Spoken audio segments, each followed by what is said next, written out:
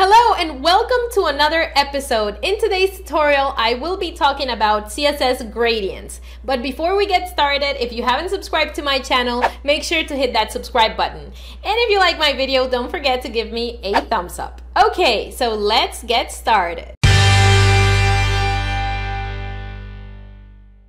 Okay, so to get started with this tutorial, we are going to be using the same code that we were using the last time, but this time I am going to erase the CSS code that I had in there. Actually, I'm just going to leave it empty. And we are going to go to w3schools.com, and I want you to go to the advanced section and click on CSS Gradient. Okay, so I am going to be talking about gradients, what they are, and two types of gradients that you're going to be using in CSS. So I hope you learn a lot in this tutorial. Okay, first of all, gradients. Gradients let you display smooth transitions between two or more specified colors. So this is an example of what a gradient background looks like.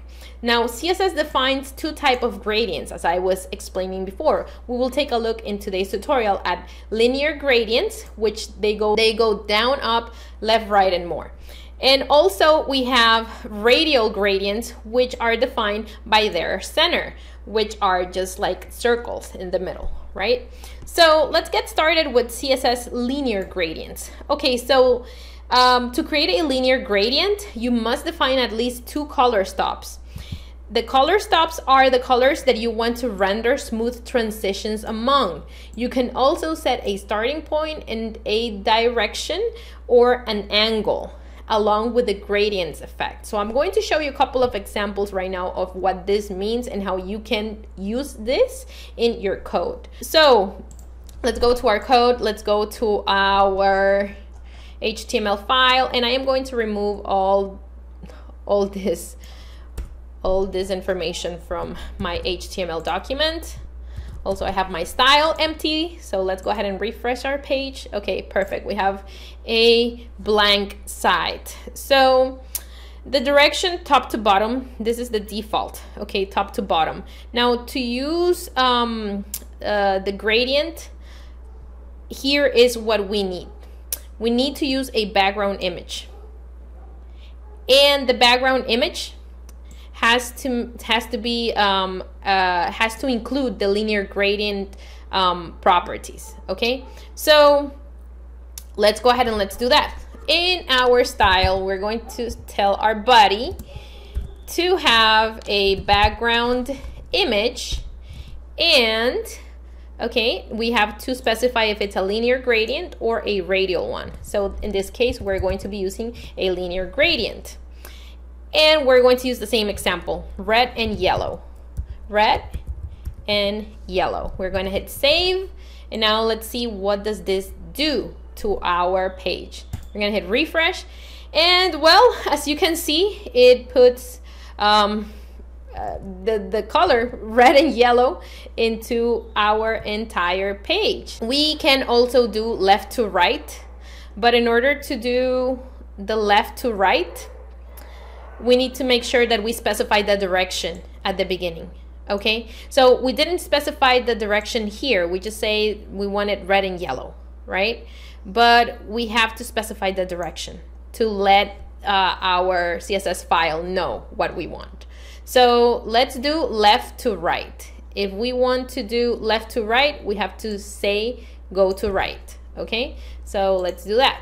We're going to say linear gradient to right before the color red, so to right, and then we have the two colors. And now I am going to hit refresh here, and boom, it changes, right? Now we see a smooth gradient going left to right.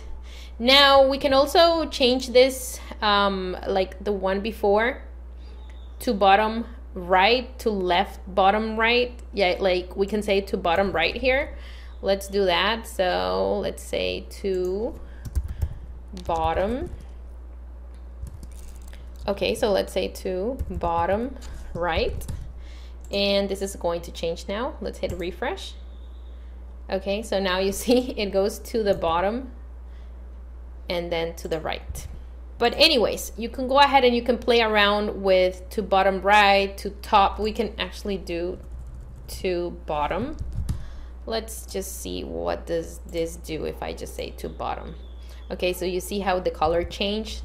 We can also say to top, hit save and refresh, and it changes again. And then we can go ahead and we can say to left, save this, and you see how it's beautifully transitioning to the left. So you can go ahead and you can play around with this and actually experiment the many ways that you can use linear gradients. Now, in addition to this, you can not only use one color, like we are able to use several colors. But before I get into the several colors we can use, I also wanted to show you another one, which is the degree. We can also use the gradients to degrees. So 180 degrees will give us the following. So we have to use the degrees here, just like this is example. So instead of saying to the left, I want to say 180 degrees. I'm going to hit save here, then I'm going to hit refresh. See, it changes. Now if I want to change this to 45 degrees, I just put the number 45, hit save, and I will hit refresh. Okay, which is basically from left to right. That's another way to transition your gradients in a linear gradient. Okay, now let's go ahead and let's add another color. If we want, we can add a third color here, and we can say blue. We can save this information, and then we can hit refresh. And now you see we have 3 gradients: red, yellow, and blue, just to give you an example.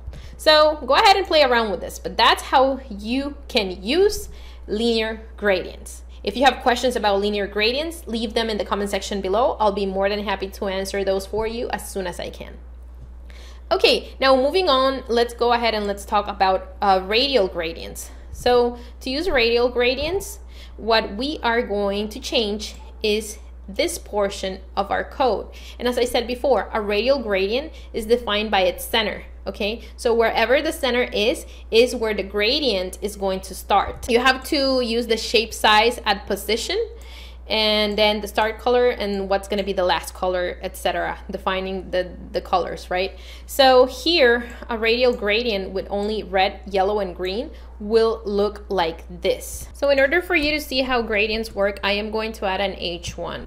So let's go ahead and just select an H1, and we are going to be using the background image, and we're going to be using radial gradient, and we're going to use red, pink, and I don't know, blue. Why not, right? Okay, let's hit save, and we're going to hit refresh. Okay, so if our element contains some information like here, P, then the gradient will be reflected, as you can see, and it's a circle, okay? So that's how you will see the gradient. Now, you can use a different type of gradient in here. In fact, we have different shapes and positions. Like we can actually do the shape of a circle for a gradient, and all we have to do here, go to our style, and we just have to say that this is going to be in a shape of a circle. I'm gonna hit refresh, and then I am going to hit refresh again. And now it might not look like in a shape of a circle, but it is. Okay, so that's how you will use the radial gradient.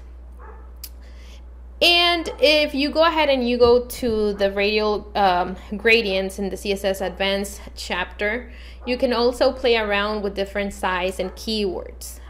In fact, we have the closest side, farther sides, and as you can see here, we can use all these properties. Actually, let's just use all of them as they are, like this in here. Let's copy them, and we're going to paste them inside of our code. Now we're gonna hit save, and let's hit refresh here. And you see, now this has been applied into our HTML site.